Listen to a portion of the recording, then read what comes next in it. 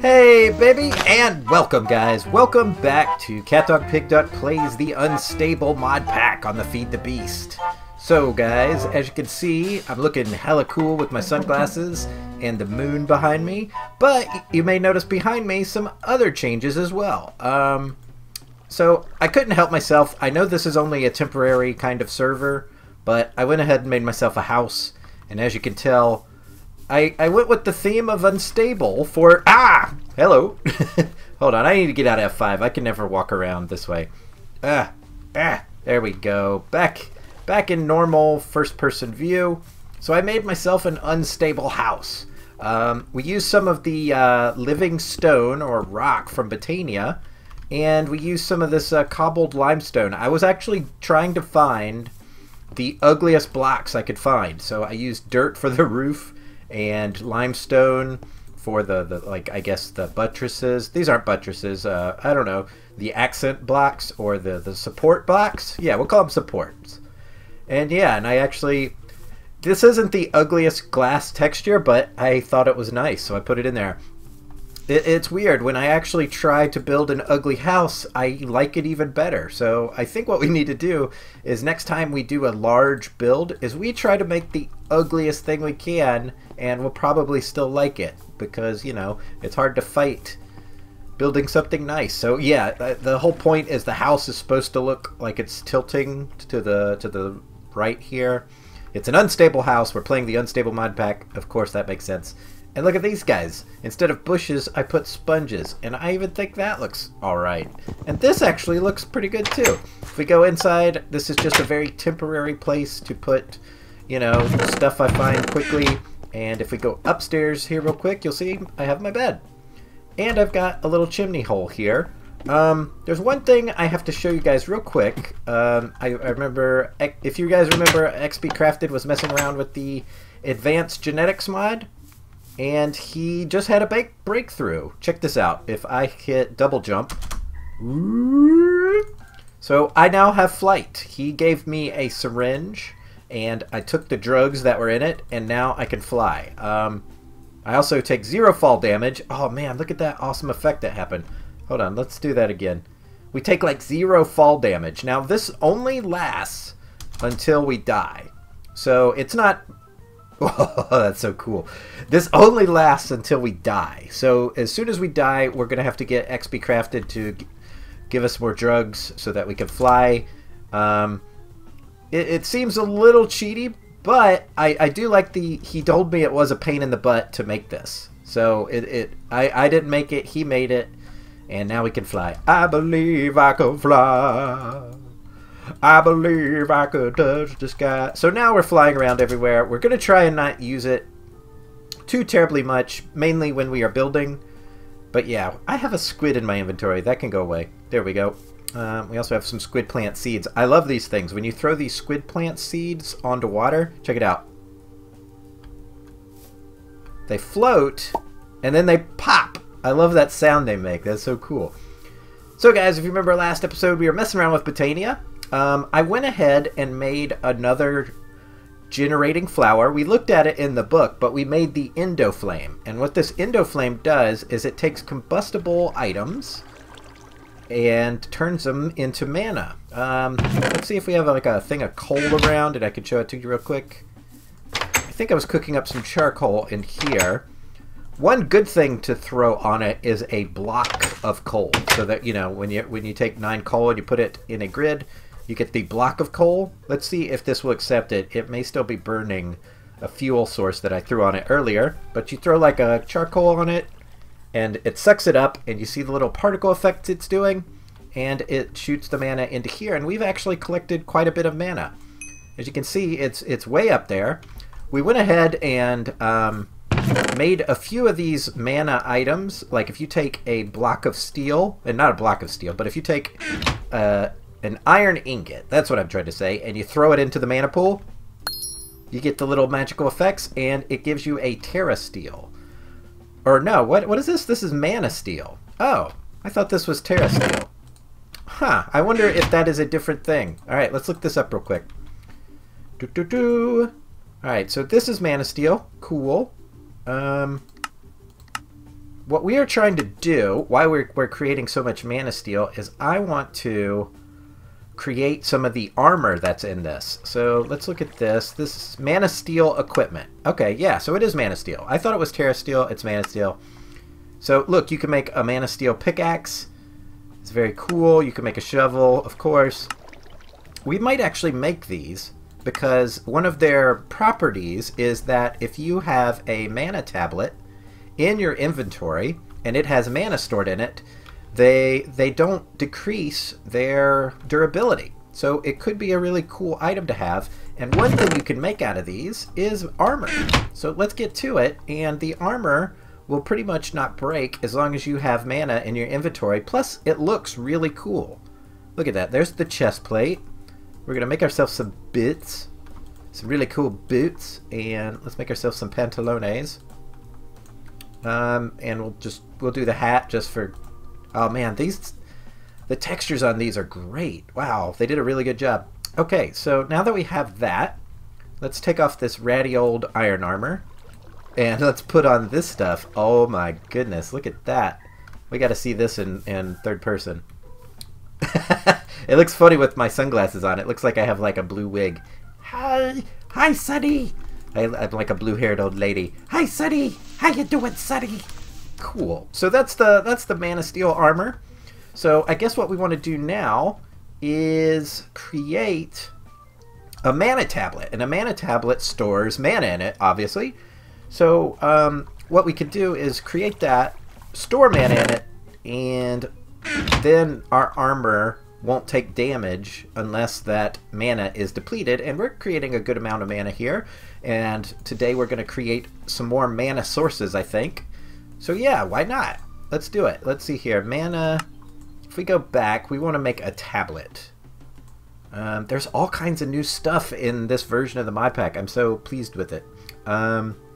Natural apparatus, maybe? No. What about mana manipulation? Portable mana transport. This is what we want. While using mana spreaders to transport mana around is all good and well, there is also a way of doing it in a different manner. The mana tablet is a portable object which can carry mana unto itself.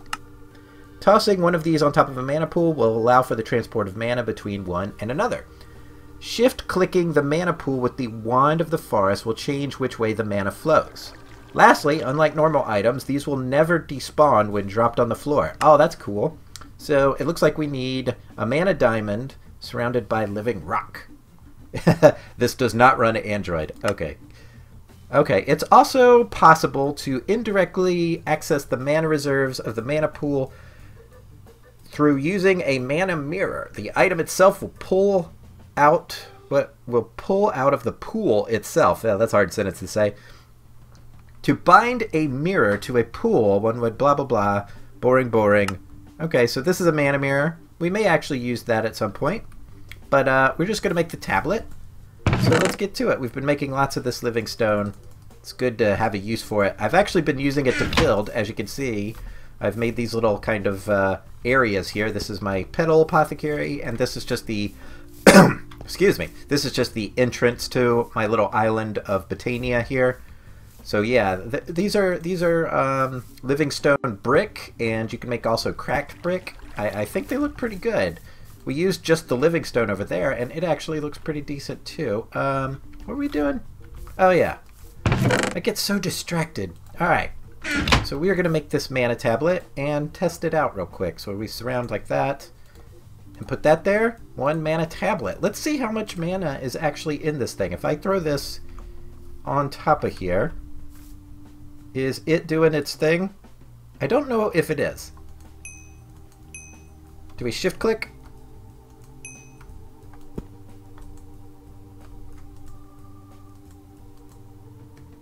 Accepting mana from items. I want to turn that off. What happens if I just break this? I probably need to do it with an axe, right? Because currently I don't think this mana tablet is accepting. What do I do? Shift click on it? Alright, we probably need to read the book again. I thought you just throw it on top and magical doodads happen. So I've got my wand here. Oh, there we go. Now it's doing it. I had to shift right click on it. I think it's definitely doing it now. Yeah, there we go. Sparing mana 2 items. Oh man, it sucked it all up. Shoot, I didn't want it to... Well, we got it. So now what we need to do is probably throw another piece of charcoal on this generating flora over here. There we go. And cool, it's starting to refill the mana again. We probably need to go get ourselves quite a bit more of that charcoal so that we can refill our mana pool, because we just destroyed it there. So let's make ourselves some more charcoal there. So yeah, we've got a cool set of armor now, and we've got our mana tablet. Very nice. So this thing here is now generating more mana. So one of the things I wanted to do was create yet another source, another way of generating mana, and I was thinking of using the water flowers. So let's take a look at those real quick. We want generating flora and hydrangeas. So okay, we read this last episode. This is kind of what we want to make here. It's going to require blue petals, pink petals, and 2 mana petals, and hopefully this is creating enough mana that we can use it. Let's just keep throwing some charcoal down here and hope that we have enough mana. We want some of this. We want these guys, of course. And where's the pink flowers? Let's just go ahead and turn all these into petals. Cool. So let's go ahead and make enough for 2. I forget which one requires more. We need more light blue petals than we need blue petals. Okay. We're going to at least make 2 of these. So let's get enough equipment ready for that. So light blue. Oh, I need light blue petals. Light blue. Is this light blue? Yeah, this is light blue. So let's turn these guys into petals. So we're going to need 2 mystical petals each. So let's throw this in here. All right, we got that one. That's 1 set. It's 2 sets. All right, so we've got enough to do this for sure. So let's get this ready. 1, 2, like that. And I think we needed 1 mystical blue here. And then I think it was 3 of these, right? Is that right? I've already forgotten. Let's take a look. Okay, so 1, 1. Okay, we definitely don't need that many. So 1 of those, 2 of those, 1 of those, and then 1 pink one. And then we throw in a seed after that. I don't need these ink sacs at the moment. I think I put some seeds over here. Let's grab at least a couple. Let's put some stuff in here because we are running out of room in our inventory. Alright, here's some seeds. Cool. And if we take a bucket, that would help as well. Bucket. Throw it in there. And we then take our petal. We need 1 of these. 2 of these. 1 of these. 1 of dems. I hate how the petals flicker around in my inventory because I'm trying to do like calculations and it's very difficult. Here we go. The seed should do it. There we go. We've got 1 hydrangea. So let's make 1 more and we'll see if we can get this bad boy working. So boop. And what was it again? It flickered around in my inventory. Good gravy. Okay, so 1 light blue one. Okay, 2 of these. 1 dark blue one. 1 light, no, 1 regular blue one, and a pink one, and a seed. And there we go, 2 hydrangeas. Cool. So we want to set up another mana spreader shooting into this same place. And I think we're going to do it over here. So let's grab some slabs and see if we can set up some sort of reoccurring water source thing. It might be good to get the spreader out first just so we can line things up. So we definitely want this in this direction. We will put the mana spreader there. And that should be good and lined up. So we're going to have ourselves 2 hydrangea flowers. We're just going to put 1 there and 1 there. I think that'll work. And we're going to do this.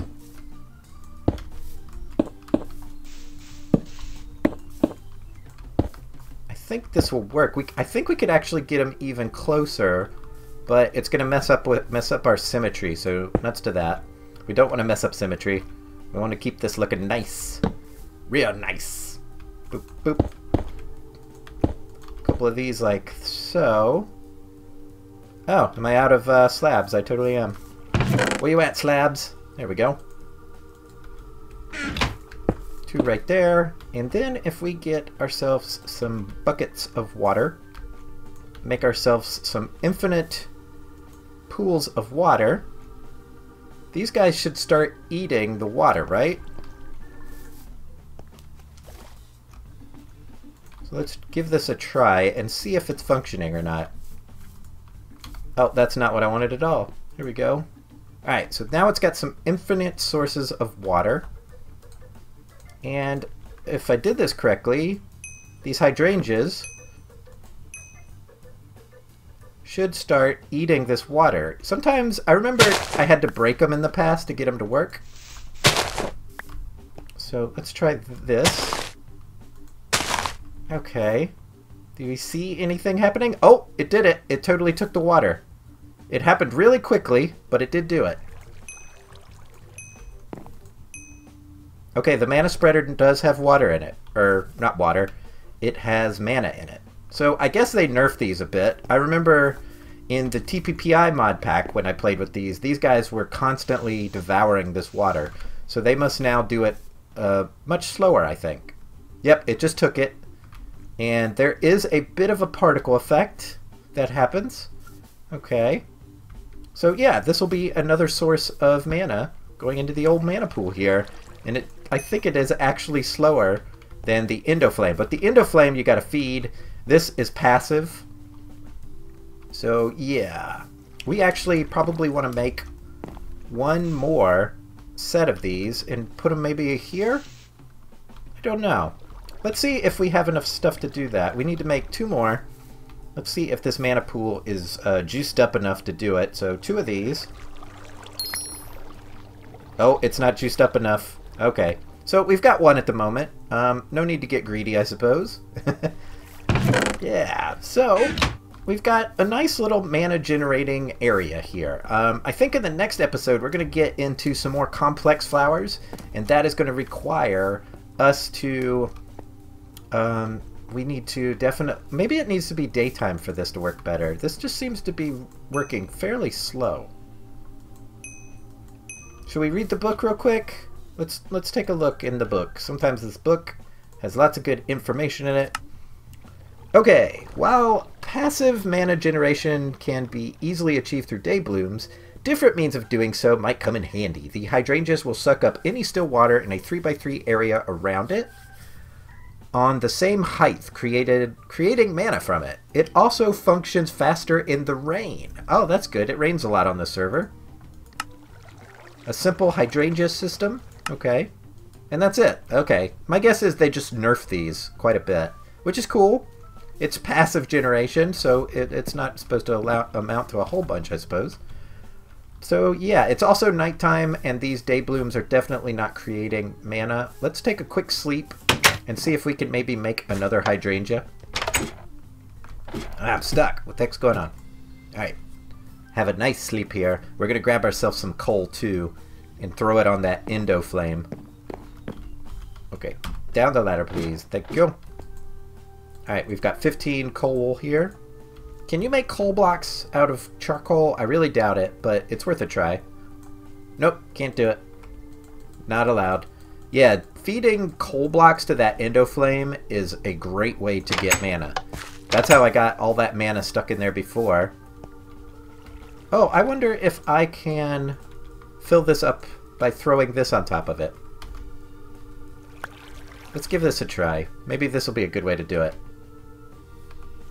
Oh, it's, so if I do this, there we go.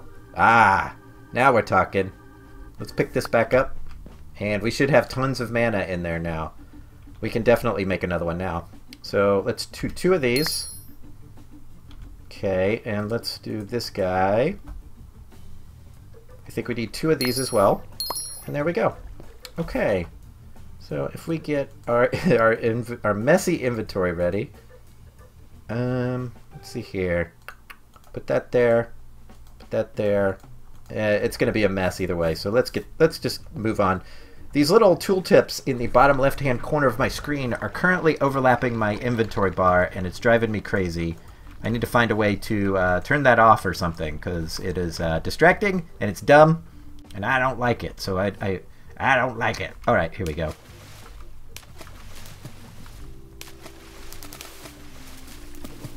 All right, and if I throw in a seed, I think we'll be good, right? Oh, it didn't take. Come on. There we go. Let's fill this up again. We'll make one more, and then we'll call this a day. 1, 2. And here's the blue one. One blue one, and a pink. And then throw a seed on top of that. Boom! Flowers! Here we go. 2 more hydrangeas.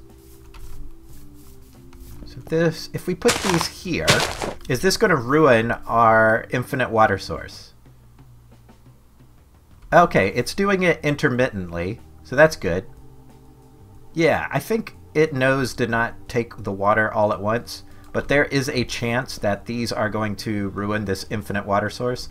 So we might need to figure out a way to fix that. I'm not positive. I think these work better during the day. Yeah, I think this looks like it's working a lot faster. I think I saw the water go down quite a bit faster. There we go. Yeah. Okay, so cool. That's working. We've got lots of mana in our mana pool. We're actually going to just go ahead and start sucking it up because I want to keep a good supply of mana on me so that our armor is constantly juiced. And we can just leave this to this passive mana generation to just run all the time. So cool. Well, guys, we're going to wrap it up right there. As always, look at my stupid... This helmet is pretty funny. Especially, it looks like I got a hairnet on. Like, hey, baby, you want some mashed potatoes? So, guys, as always, I want to thank each and every one of you for watching. If you enjoyed the episode, give it a big old thumbs up. And if you want to subscribe or any of that stuff, do that too. And until next time, guys, we'll see you all real soon. Bye. Goodbye now. Bye.